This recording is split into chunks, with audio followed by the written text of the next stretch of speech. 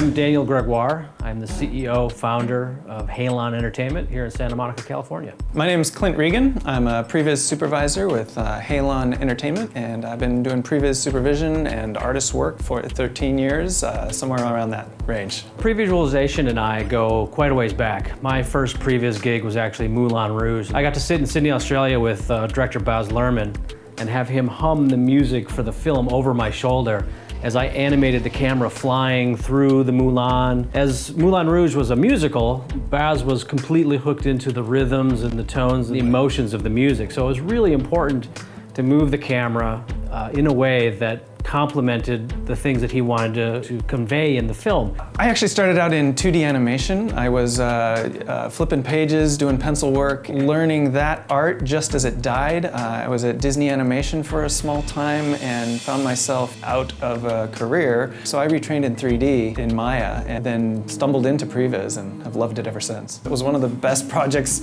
I ever worked on, not just because of the sandwiches, because Ridley, he was so into the art, and he would sit down with us and he'd pull his tea out and we would all sit and sketch and then work at the editorial table. He'd hover over the shoulder with my artists, working on the show. That was such a real pleasure working that way.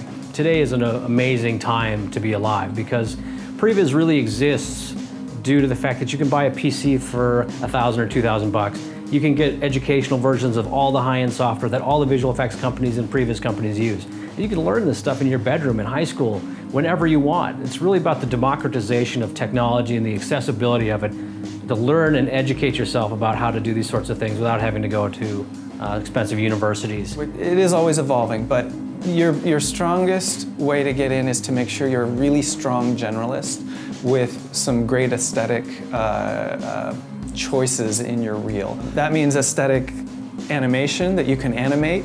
Doesn't mean you're doing Pixar level work, but it means that it's not awkward, it's not painful to look at. You know, I had to get to a point where the poses and the silhouettes and the storytelling of the animation was at least fluid enough that you laughed instead of, scratched your eyes out because it was just too rough. And we're all at that rough phase at some point. So aesthetically, I learned a ton learning 2D animation. I think that's a huge benefit that a lot of people that just code technical are missing. Frankly, in my teams, when I have artists, you can tell if they've studied art or just studied computers. So previsualization is a process by which we digitally create the film before a director goes out and films it. We work with producers, directors, production designers, art directors, stunt choreographers, visual effects supervisors, the studios, everybody in the production process. And the work that we do is not actually the work that appears on the screen, but because we have the relationships with the top filmmakers, we're working with them to help them realize what their vision is digitally before it appears on the screen, so they can budget, plan, figure out what equipment they need on the day, and they can help themselves not only coalesce their vision, but also sell it to other people in the production chain. It also helps them avoid major mistakes, like some people have gigantic ideas for very expensive shots, and by the Previs process, we can help them discover those things before they end up shooting what could become $1 million shot. So even though it's not our final pixels, it's absolutely the heart and soul of the shots and the sequences that we've worked very diligently with the directors and the producers to envision. The more the director is there with me and I'm able to just say, hey, do you like it moved here, moved there, then he gets his head in that space so that when he arrives on the day, it's not just, gee, this is what I have to work with. He's already been there in his head as if he was there virtually, which gives him a lot more confidence. It lets him make some decisions that says, you know what, I know I tried this in Previs, and while it seemed okay when we actually did it in Previs, the look was horrible, and it's not what I want. So it's a much more informed way to work, and I think that helps directors a ton. So I've had the great fortune of working on some pretty notable projects, and starting with Moulin Rouge being my first introduction to Previs, it couldn't have been a better experience.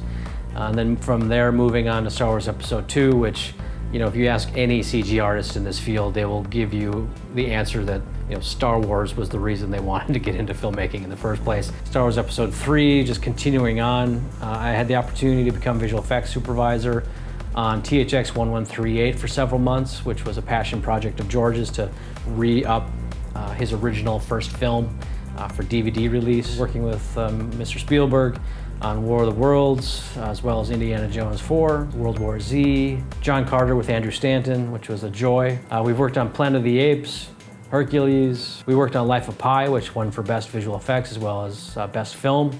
Very proud moment for us.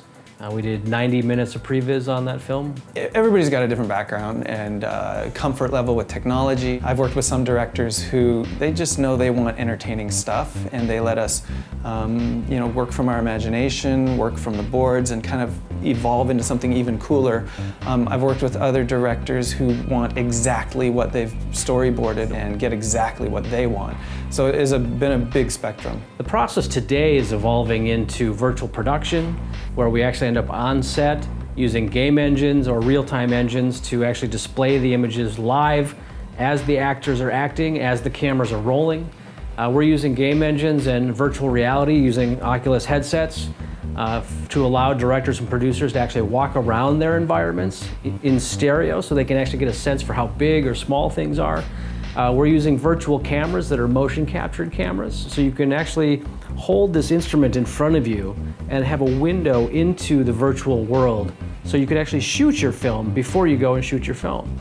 So these are all the sort of tools that are starting to mature that make our process even more exciting than it was even 5 years ago. When I was working with Steven Spielberg on War of the Worlds. War of the Worlds, most people I don't think know, had to go from dead stop script to in theaters in 9 months. So Previs really played an amazingly integral part of the filmmaking process. There's a scene in the film when Tom Cruise jumps into a blue van and with his family has to escape this exploding bridge. This particular shot was not in the script and was simply a brainchild of Steven's the day before he was going to shoot it. We arrived on location at 8 o'clock in the morning or so. Steven was walking around the location, which was a neighborhood in Bayonne, New Jersey, I believe, and was inspired. This gigantic bridge is behind this house that we were supposed to shoot at, and he sort of looked at it, then spun around and motioned for me to come over, and motioned for Pablo Hellman, the visual effects supervisor, to come over and said, "Hey Pablo, hey, can we blow up this bridge?" And of course Pablo said, "Well, of course we can, Steven. You know, we can do anything for you." And so he walked us through what he wanted the shot to be. He wanted Tom to jump in the van, he wanted the van to drive along the street, take a right-hand turn past the front of his house, and then he wanted to tilt up to see this bridge cascading as it exploded and destroyed and tipped forward onto the housing project that was in front of it. So I had already built the neighborhood on my laptop, but I had not built the bridge, I hadn't built some of the adjoining streets. So I quickly went and did a bunch of photography of the bridge, of the streets and the adjoining houses. And over the course of the night, even going back to my hotel, I completed this shot. The next morning when I came to set, I had my laptop flipped open, I had a version of the shot running on my laptop. I ran into set, they were already prepping the truck, they had the camera on the truck, all the rigging was there, the guys were waiting to shoot this shot, literally first shot of the morning. Ran the laptop in, Steven looked at the previs, looked at me, said, "That's exactly what I want, that's perfect, let's shoot it." We showed it to the rest of the crew, everybody goes, "Okay, we know what we need to do." Tom got in the van, cameras rolled, they did 2 takes and got it. And that is the shot that's actually in the film, and it's nearly identical to the previs that I had done on my laptop that evening that Steven had just conceptualized the prior morning. Probably when I got Indiana Jones. I mean, I was pretty, my second project was X-Men, the third X-Men movie.